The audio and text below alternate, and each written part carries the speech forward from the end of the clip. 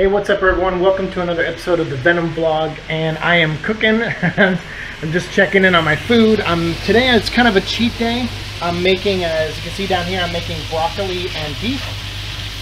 You know, I seasoned it up a little bit, put the broccoli in there, and then I also made corn on the cob, which I have some right here, an extra one. I already ate the other one. While I'm cooking, I like to eat sometimes, and I'm also making food for work so I can bring it to work with me. And I'm also drinking water. I know a lot of people are probably surprised by that. I buy 2 of these now because they're like 2 for $2 at Target. Sometimes I buy the big container too, but as I said, I'm easing into things like this. Like I don't really drink a lot of water. I'm drinking this for lunch, and then I might have like 1 soda today, and then I'm trying to get down to 1 a day. Right now I'm at 3, but yesterday I actually only had 2. So I'm like, okay, if I can stick to 2 for this rest of this week, I'll be great. So if I can have 1 at work and then maybe 1 when I get home, or just have 2 at work just to get me through the day, whatever it is.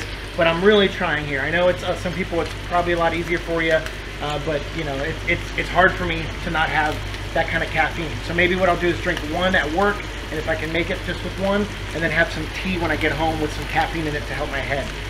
But yeah, so I'm just gonna finish cooking here, and then we're gonna look at some other Venom stuff, talk about more Venom comic book stuff probably, and just, you know, keep this thing going, man. I really, again, appreciate all the support. So actually it looks like we did get some movie news out of the São Paulo comic experience, which was the Comic-Con in Brazil this past weekend. Sony did like a little press thing there, and they showed off the new Miles Morales trailer, Into the Spider-Verse. And I'm really excited for that movie. You know, some of you asked if I would do a trailer reaction to it. I probably won't because I've already seen the trailer. I was at work, and a coworker of mine, Jay, was like, you gotta watch this, you gotta watch this. And I was like, okay, fine. So on my break, I went back and watched it. So you wouldn't get an honest reaction out of me. So I figured it's not worth recording at this point.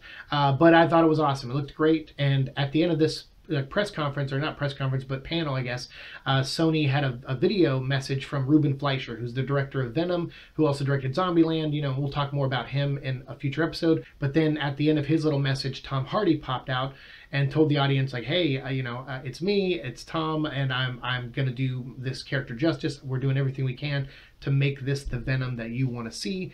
And you know, obviously, why wouldn't he say that? Or what else would he say? I mean, he has to say that. But at the same time, I believe it, because this guy, every role he's taken, he takes very seriously. And it's neat to see someone of this caliber take Venom, and the fact that they're making this Venom movie. I know a lot of people out there are still like, why are they making this? Why are they making this? It's like, I get it. I was in that boat too. But the more I see this cast reveal, and then obviously Ruben as a director, it's like I get more excited for it. I get more hopeful that this could be done well. And yes, we could have a whole nother video talking whether it's worth doing, because can you make a Venom movie without Spider-Man? I used to think you couldn't, but then as I peeled back the layers and looked at all that needs to happen for Venom's story to be told, you really don't need Spider-Man. The only way you really need him is just the powers. You know, it's like, oh, the Venom suit gives Eddie the powers of Spider-Man in a way, and is able to block out Spidey's, you know, spider sense and stuff. But again, we'll make another video about all that, and we'll have a full discussion for sure, because there's a lot of things. I could play devil's advocate on both sides on that one. And then after Tom said that he was going to make, you know, the Venom, the character we all want to see, he mentioned that this was a big deal to the Marvel Universe, which, you know, a lot of people are confused by that comment, because they're thinking maybe this confirms that it's connected to Spider-Man Homecoming and all the other ones. I think maybe it just, you know, he meant Marvel Universe in general. I don't know. I mean, I don't know what his mindset was, but hopefully that won't get, you know, blown too much out of proportion, although I've already seen on here a ton of articles focusing on that instead of the other things that Tom was saying. But I mean, it's interesting. We can talk about that in the comments down below, or in another video, of whether this is actually connected or not. I don't think it is. I think they've said a couple times that it wasn't, because the director Ruben was like, I want to tell a self-contained story. I want to tell something that just is intimate and just fits here in this nice little bubble, and if it expands later, that's great, but let's get this one right first. And I like that mentality a ton, so I'm gonna go with that for now. But if this is connected in a way, that would be interesting to see, and we'll learn about that later. But then the last thing Tom Hardy said was the thing I'm most interested in, which is confirmation that this movie is based off of two Spider-Man / Venom storylines, because Spider-Man was in both of these, even though they are kind of storylines that help set up Venom as the character. Spider-Man was a part of them, so it's really interesting to see that they're like, hey, we're telling stories and Venom's origin and everything, and a story with Venom without Spider-Man, and they're basing it on 2 stories that had Spider-Man in it. But that's okay, because you could easily cut Spider-Man out of both of these stories and still have a good experience. So one of them is Lethal Protector, which we talked about before with the Life Foundation. In the casting video, there was someone cast, James Jones, I think, cast as a LF security guard, which is a Life Foundation security guard, who are the enemies of Venom in the storyline Lethal Protector. So we will do an episode on the Lethal Protector comic book. I'll tell you all about that storyline. That'll be coming up. We're going to do the Vengeance of Venom first, trade paperback, and then we'll talk about Lethal Protector, and we'll go over all of that. The other thing Tom Hardy said was it's also based on Planet of the Symbiotes, which I did not see coming, because the whole time I was looking at this movie, I was thinking it's a small, intimate storyline with Venom, and then they set him up, and it's character, exploration, and then they have some action scenes, and then maybe throw a Carnage in at the end, and it's like a one-on-one intimate battle. And I was really hoping they wouldn't just throw symbiotes in there one after the other. I was hoping they wouldn't put Scream in there and Hybrid and all those other characters and Lasher, but it looks like they might possibly, because Planet of the Symbiotes is basically like a rift in time and space opening up, and all these symbiotes coming to Earth. But then when I really thought about it, it's pretty neat, because that's an alien invasion movie, and I'm like, wow, I didn't think about that for a Venom story. Something that maybe starts off small and intimate and then gets really big, like a lot of comic book movies and things like that do. I kind of didn't want the world to be at stake in this one. I was kind of hoping it would, like I said, be a little bit more intimate than that, and not, need all these symbiotes. But for all we know, it's just the threat of the Planet of the Symbiotes. Maybe Carnage is like, oh, I have this machine that the Life Foundation made, and I can bring the rest of our people here.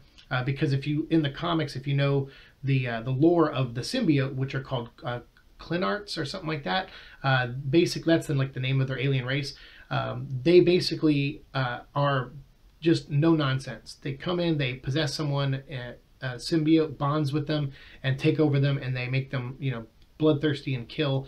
And the symbiote that Eddie Brock has is a little different. It was exiled because it was different. It had the capacity to change, for better or worse. It had the capacity to not just be static, like all the other ones just act a certain way. And this symbiote was different, and that's why they imprisoned it on that planet, Battle World, in the little chamber that it was in, that Spider-Man found it in, that he thought was a machine that made new costumes.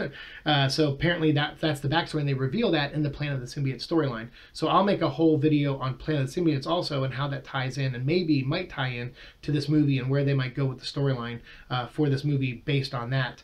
But you get more history of the symbiote itself in Planet of the Symbiotes.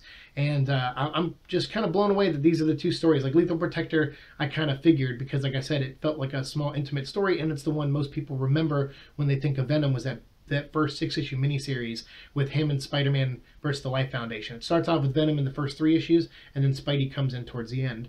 And then Planet of the Symbiotes. That one is just a curveball to me. I didn't see it coming. But I'm excited, because like I said, if you strip away all the goofiness of Planet of the Symbiotes and some of the bad storytelling in that, even though it's the same writer, David Michelin, who wrote Venom's first appearance and also wrote Lethal Protector, there's still some bad storytelling in Planet of the Symbiotes.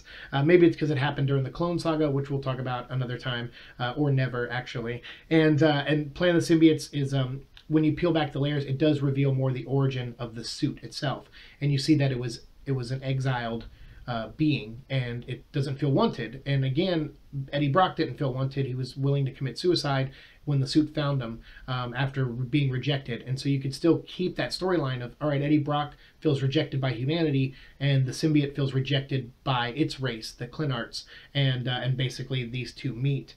And you could, so it's based, to me, again, you don't need Spider-Man to tell that part of the story.